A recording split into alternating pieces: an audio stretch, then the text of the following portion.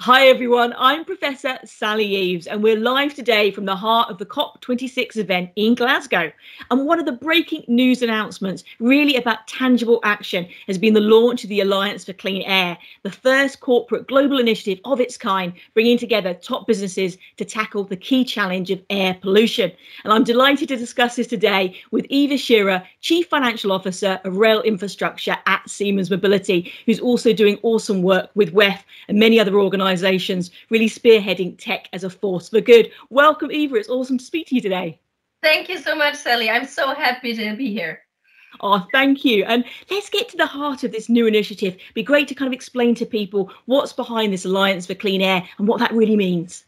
Yeah, absolutely. And maybe I just also explain how I actually got to be involved in all of this. Absolutely. Obviously, also representing Siemens here, but I've been working with the World Economic Forum for a while as a young global leader there. But I've also been part of the Global Future Council for Clean Air for the last year. And that's where we've really been crafting this alliance with various council members. And the most important one being obviously Jane Burston from the Clean Air Fund, who's really been amazing in helping us to understand the need for action and how we can tackle this. Because I think what's absolutely apparent is that air pollution is a topic that is underrepresented in today's society, while the health implications are actually severe. I mean, we have to consider that 90% of the world's population actually breathe air that is harmful to their health. It's unbelievable. And the World Health Organization, they have reported that there are actually 7 million deaths per year that are caused by air pollution. 7 million, that is more than 15% of all deaths. So I think it's apparent that we had to do something. And for us, it was very clear that it has to be a joint effort from governments, from companies, and from society and from all of us. And that's why we set up this Alliance for Corporate Action. And what is it really about? So we've now brought together 10 founding members as a start of big global companies who have committed to this. And obviously, we're very sure that we will have many more to come. But the 10 founding members that we do have, and I want to mention them because each of them is important. So it is Accenture, it is Bloomberg, it is Biogen, Google, GoTo, IKEA, Maersk, Mahindra Group, Wipro, and obviously Siemens. And those companies have committed to 3 major tangible things. As you mentioned, it has to be tangible, right?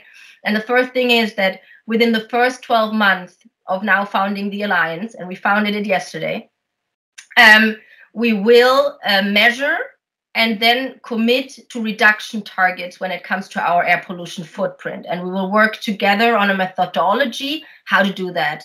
And the second topic is that we've committed to champion clean air across our networks, internally and externally, together with our employees, our customers, and our suppliers.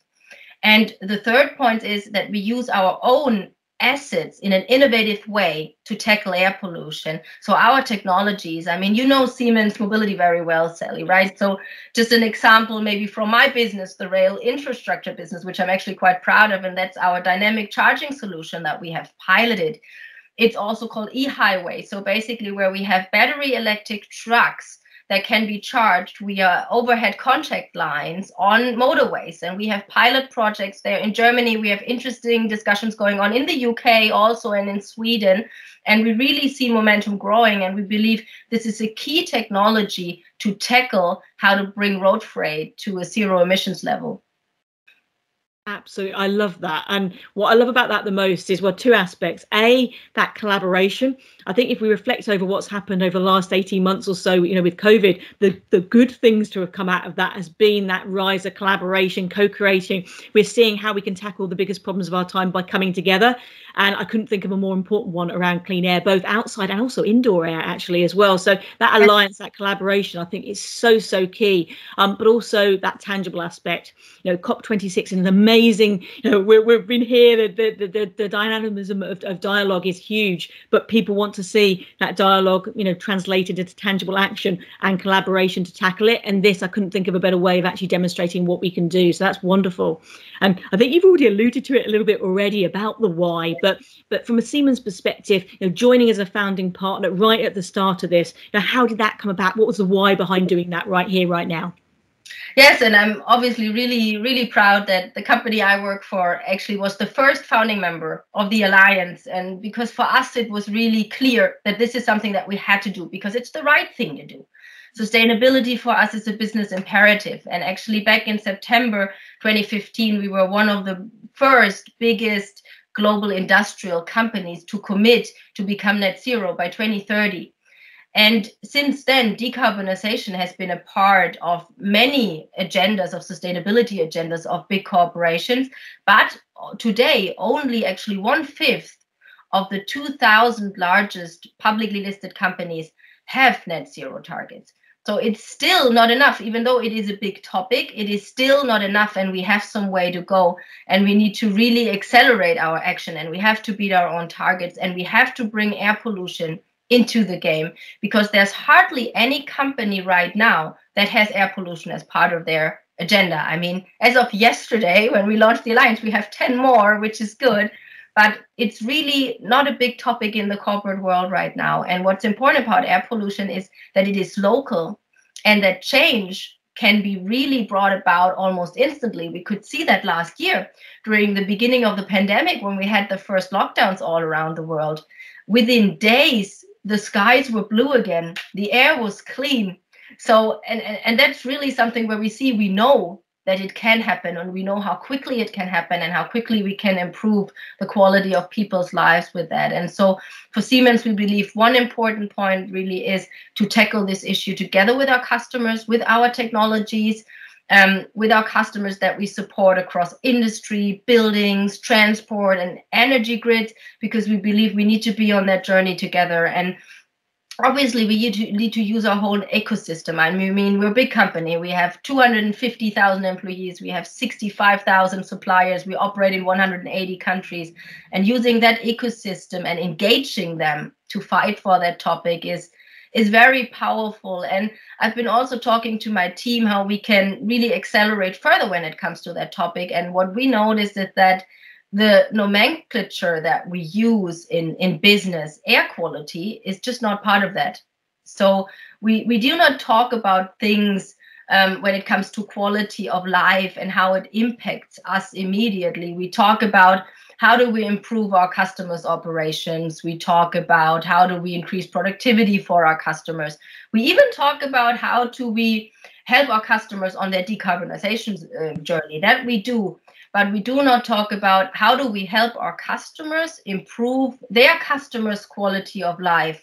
And if we make that connection, I think it's extremely powerful, because we can motivate people in a completely different way. And that also comes to really the language that we're using and the roles that we have as business leaders, because we talk about decarbonization, we talk about 1.5 degrees, we talk about scope 3, we talk about net zero. But how many of us business leaders actually equate the work we do with saving lives? I mean, unless you work in the healthcare industry, probably not many. But as you know, I work in transport, and transport is responsible for, or actually transport is actually the sector with the fastest growing emissions. And they're up now even compared to pre-pandemic levels, mainly also because many people are still reluctant to use public transport again.